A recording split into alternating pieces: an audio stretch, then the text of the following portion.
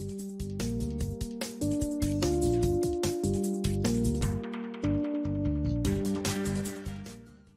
everyone, to another episode of Inside Lyme Podcast with your host, Dr. Daniel Cameron.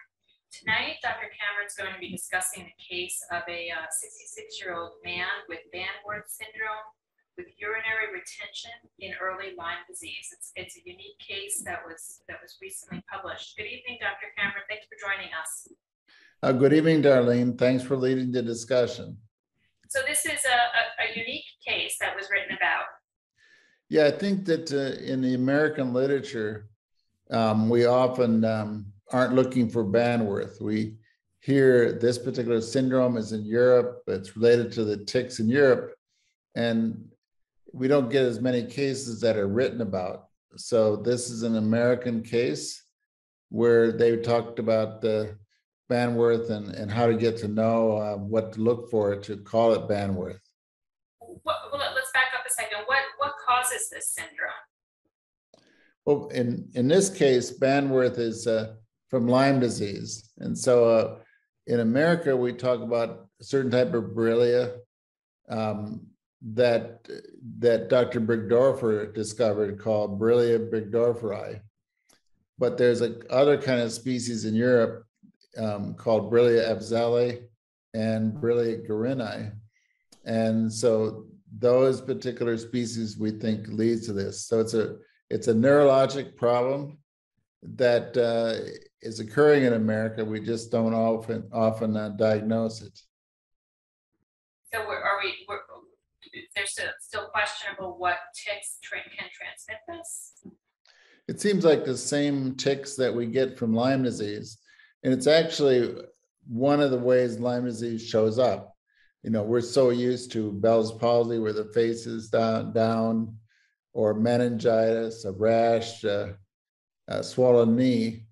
But there's always different neurologic type presentations that people have.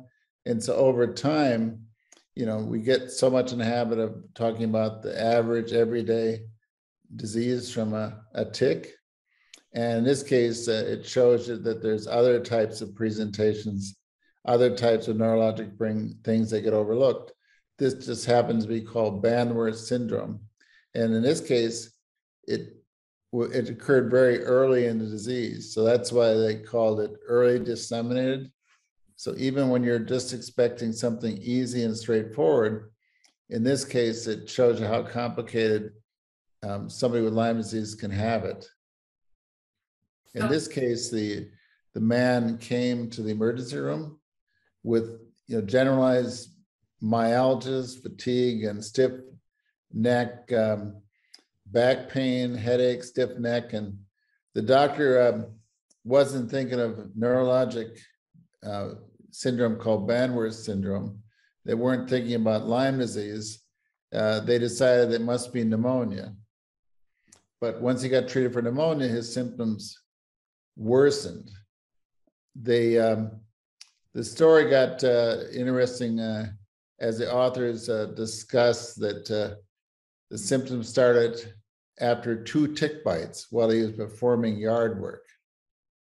And so given he was failing treatment for pneumonia, and he had those 2 ticks, and he had a particular type of neurologic problem, it completely changed the direction of treatment for this doctor and their patient.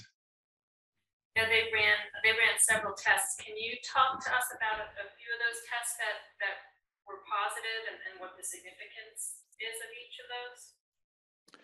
Well, an extra finding that they had in this particular study, in this particular patient, is that he had pain that went down his entire spine, upper and lower arms and legs, and there was right arm weakness. And he also had some urinary retention. That is, he couldn't empty his bladder. So when you put together pain, weakness, and bladder problems, that's the kind of thing you have.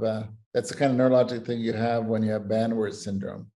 So answering your question is that clinically there was something wrong, but the pain was 8 out of 10, which is a good deal of pain. He had paraspinal tenderness. That is when they examined his back and found right along that spine that was tender. The reflexes of your toes were decreased. So not only was the story right, the exam was right, but the blood test showed what they call a high sedimentation rate, or ESR, of 100. So anytime someone has that high a sed rate, then there must be some inflammation going on. And the C-reactive protein was also up. The way sed rate works is they take a tube of blood and let it settle over an hour. And if it settles like 10 millimeters, this much, it's fine, or maybe 20 millimeters, maybe 30 millimeters. But whenever you get 100, that's typically a serious infection. And they also ran the Western blot and ELISA tests as well, right, for Lyme disease. And what were those findings?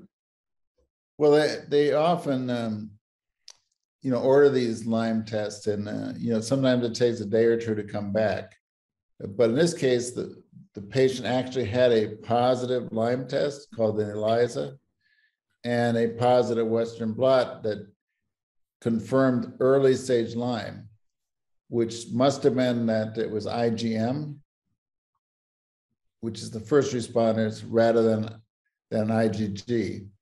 And they also, given how sick this patient was, they did a spinal tap, and they described lymphocytic pleocytosis, which means pleocytosis are cells, more cells than you expect in the spinal fluid. And lymphocytic means they're lymphocytic type cells that you get. And that's one of the few findings in a spinal tap that you can count on. Back when they were describing neurologic Lyme disease in 1990, pleocytosis was used to diagnose Lyme disease. And so therefore, not only was an exam proper, the history was proper, now that you get confirmation. And when you get all of those findings in one place, you end up having an opportunity to publish a case. Not everybody has all of those pieces, but fortunately, with everything in place, they were able to write about it and give us a better understanding what Bannwarth syndrome is. So fortunately, his clinical symptoms and the tests supported this diagnosis. Yes, they had decided that three things that really defined it.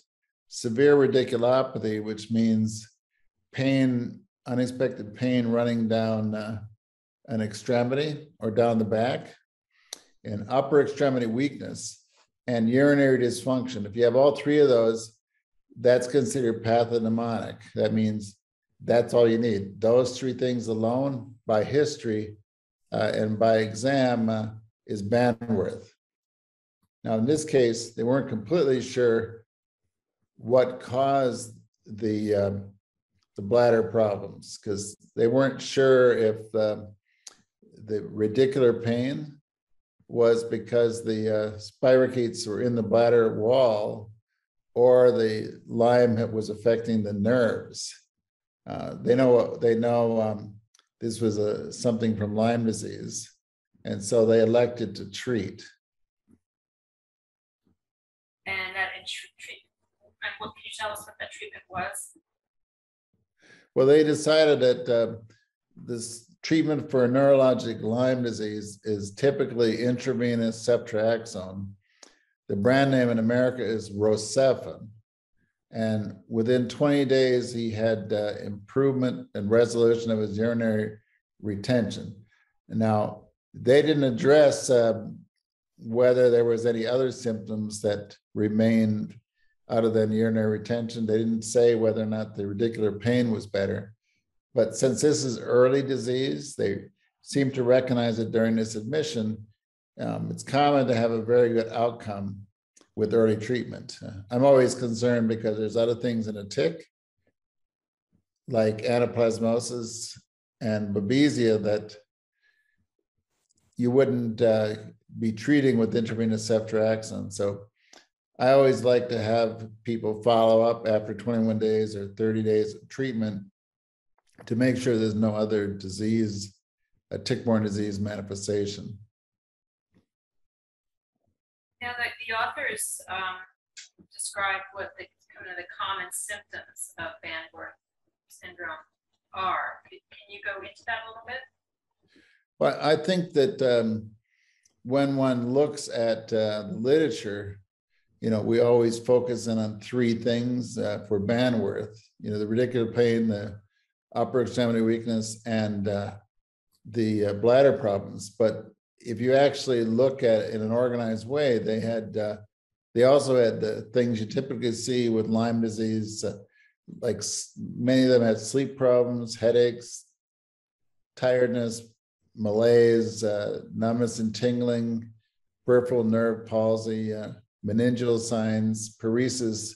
So it's quite a list. So some of the ones that stand out on that list that we don't always look for is paresis, but everything else is something that we see in Lyme. So sometimes if they present with all those other things, you might be able to pick up Lyme disease based on other findings, not just radicular pain.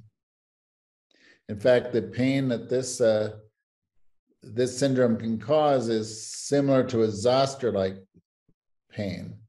Herpes zoster is the shingles that people find severely painful, and this type of pain they're talking about, Bannwarth, are similar. So they also described as an author that the pain was burning, stabbing, biting, or tearing, and usually responds poorly to all those analgesics. So I think that's also the frustration with shingles. That's also burning, stabbing, biting, and this type of thing. It's a good thing that they responded to intravenous Rocephin so they could avoid suffering. And so the author's conclusion was pretty understandable. They said if you have all of these neurologic symptoms, particularly after a recent or a suspected tick bite, that should prompt a thorough evaluation for Lyme, neuroborreliosis, and an assessment for Bannwarth syndrome. And so I agree. This is these kind of case studies just remind us to put the whole story together and then make sure that Lyme disease is on the list. Now, what would you say makes this case unique? Is it the urinary retention symptom that the patient was experiencing, or something else? I think there were two things that were important. One is urinary retention. So urologist evaluation, if they look broader than a bladder, they might have made the diagnosis and at least referred to the patient to a specialist, and maybe mentioned to the patient that at least bladder things can cause it. All of those other signs and symptoms that were showing up would have helped with the diagnosis. And the other thing that's important is we often overlook radicular pain, this severe pain that's as bad as zoster type pain. And that particular kind of problem, we're so focused on fatigue and concentration and headaches, is that if that patient's suffering with 8 out of 10 pain at least, is that this reminds us that Lyme can do some pretty painful, pretty frustrating things. And it's always good that since Lyme disease can mimic disease, it's always good to at least keep Lyme disease as a consideration. Well, thank you so much again for speaking with us and covering this case. It's very interesting, and the viewers can read more about this topic and others on your site at danielcameronmd.com.